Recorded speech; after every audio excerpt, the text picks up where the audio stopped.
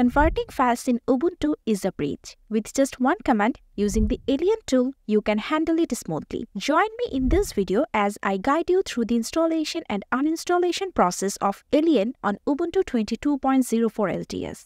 Alien is a command line tool used to convert and install packages between different package formats on Debian-based distros. You can use it to convert RPM packages into Debian packages or vice versa.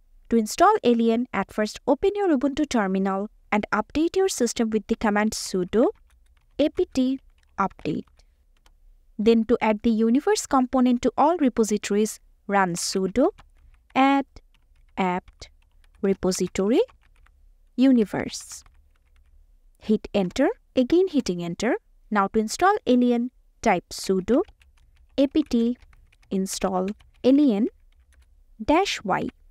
And it's done. Alien is installed in your system. Now you can easily install and convert packages using Alien. But if you ever wish to uninstall Alien, simply type sudo apt auto remove --purge alien. Hit enter, enter Y for confirmation, and it's done. Alien is removed from your system. So now you know how to install and uninstall Alien from your system. Hope you found this video helpful. Thank you for watching.